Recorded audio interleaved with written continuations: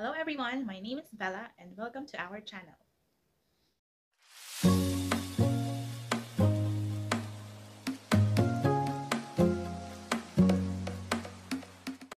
We'd like to kick off our channel with our immigration story from Philippines. Today, we celebrate our 10th year wedding anniversary and our PR visa application approval.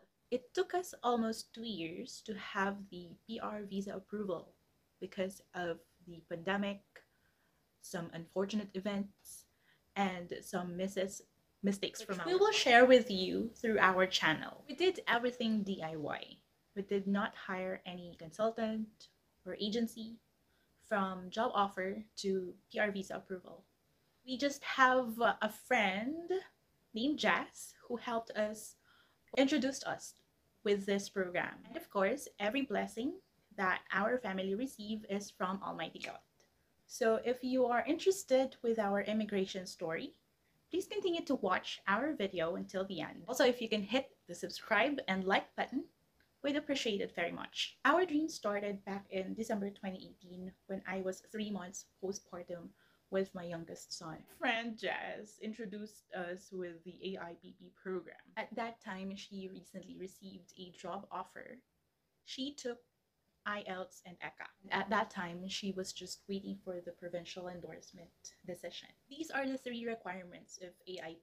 Number 1 is job offer from a designated employer. Second is IELTS of level 4, at least level 4, Canadian language benchmark. Third is education Canadian assessment, which should be at least high school graduate. I thought it was a scam when she said that she would need just 5,000 Canadian dollars for proof of funds for a family of 3. It was just around 200,000 pesos. All I thought is that when you want to migrate to another country, you would need at least 1 million pesos. But she was saying it is not the case. So I did my research, not to consider migrating, but to help my friend not to get scammed. So I landed to the IRCC website and confirmed that all she was saying was true.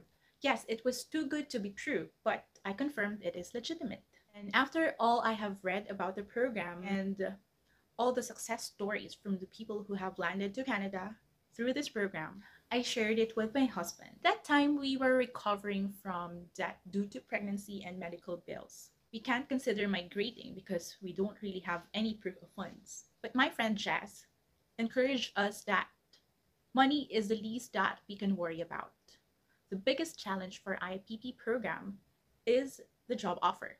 So husband and I decided to try our luck. Jazz got an offer for a call center job in New Brunswick, so we tried to look for the same. She shared some tip on how to create cover letter and Canadian resume. She also shared that we need to make sure that the employer is a designated one. So husband and I started sending out resumes through all the job hunting platforms we could see online. Indeed, Job Bank, Workopolis, Simply Hired, all of those. Since we can't afford to process IELTS and ECA for both of us, we decided that whoever gets an interview invite first will be the principal applicant. We got several rejection emails. Some employers did not even send a response at all. But after 2 weeks of job hunting, we got an invitation for interview for my husband. It was a series of interviews and exams online. That took about 2 months until we received a job offer on March 21st, just a day before his birthday. During that 2-month period, we processed his IELTS and ECA. He took his IELTS on February 2nd and got the result, I think, about a week after that. West ECA took about 2 months to receive a result. It was just in time for provincial endorsement application. So another requirement for provincial endorsement was the settlement plan. Our employer endorsed us to a settlement agency, which is a government-funded agency. We just filled out a form for needs assessment, and that's it. Our endorsement application was submitted on May 23rd, and the next day we received the AOR. And in just less than 2 weeks, June 5th, we received a decision. That was really quick. We thought that everything is falling into places. And then we started to gather our documents for PR application. Okay, so we ticked everything on the document checklist and mailed in the application to Sydney, Nova Scotia. Then on July 4th, IRCC received the package. We had to email DHL because the tracking shows that the application was shipped to Ontario. It turned out that DHL hires a third-party affiliate to ship the package to Nova Scotia. We were expecting to receive the AOR 4 to 6 weeks upon submission, but we never received one. So we raised a web form on August 20th, and then we received a heartbreaking response. Our application was returned on a standard mail.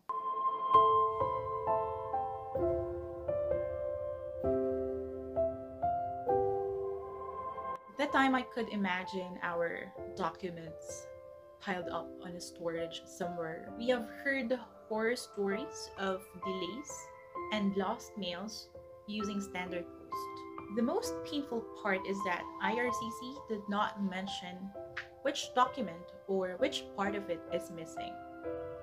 And another one is that our endorsement is expiring very soon. So we went to our local post office and was hoping that we would see our package there. But no luck. And then we decided to wait until end of December.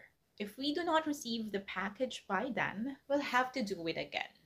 While waiting, we started to gather all the requirements. Good thing is that the only original copy that we submitted was the IELTS result and the police clearance. We were able to request another copy of IELTS from IDP and police clearance from NBI. End of September came without the package. So we raised a web form again, asking for a copy of the letter of explanation with the returned documents. We received a response after 11 days, which was okay. At least they were able to provide the reason of the returned documents.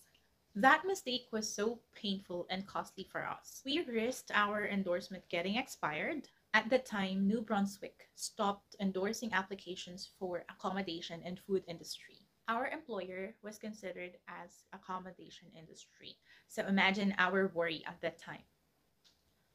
Upon receiving the reason of returned application, we had our TOR and diploma translated. Then we mailed in our application again to Nova Scotia. It was delivered to Nova Scotia on my birthday. And on December 3rd, just a day after the endorsement expiry date, we received our AOR together with a biometric instruction letter. January 28th, we received the medical request letter. We took the medicals on February 3rd. My husband got an X-ray findings. He had a lung scar due to childhood pneumonia. So he had to undergo a sputum test, which would take another 9 weeks to get a result. And then COVID happened.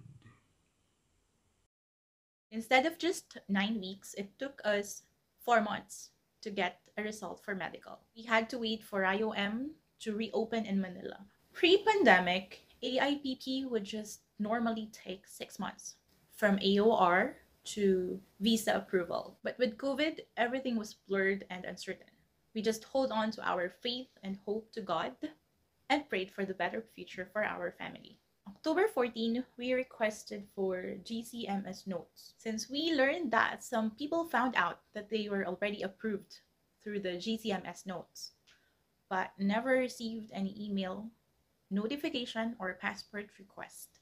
November 11, day before we got hit by the Typhoon Ulysses, we received a ghost update on our IRCC profile. Yes, the anxiety and agony made me check the IRCC account every day.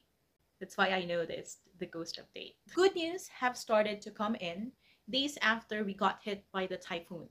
November 18, we received the GCMS notes indicating that we passed the eligibility.